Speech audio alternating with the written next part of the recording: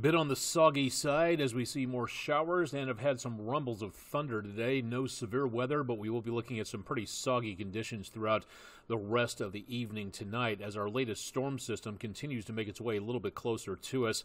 Area of low pressure down across Texas and areas of Louisiana. That's going to be heading up this direction and shoving that area of moisture along with it, giving us more potential of more rainfall coming up as we go into tonight and very early tomorrow. In between us and the next storm system coming in from the west, that's where we see, again, a bit of a break coming our direction. So we may see a little bit less in the way of rainfall heading our direction, some patchy fog on Wednesday.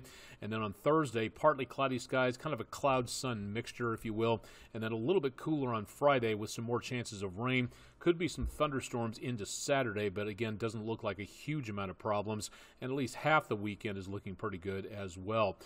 More on your complete forecast. Join us online at WDEF.com, our social media channels, and please check us out tonight on News 12.